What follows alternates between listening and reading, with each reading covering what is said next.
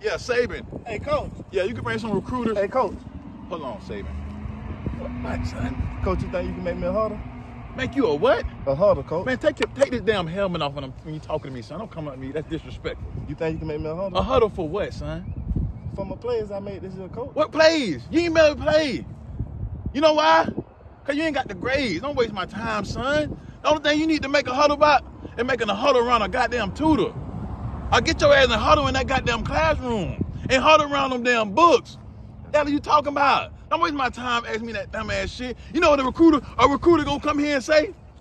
Let me see his grades. And you know what they gonna say when they see your grades? What? They gonna look right at me and guess what they gonna say? Don't waste my time with this dumb ass shit, man. Come on, son. So damn dumb. Take my shit out. Who let you out here to practice anyway? Get your ass in the classroom.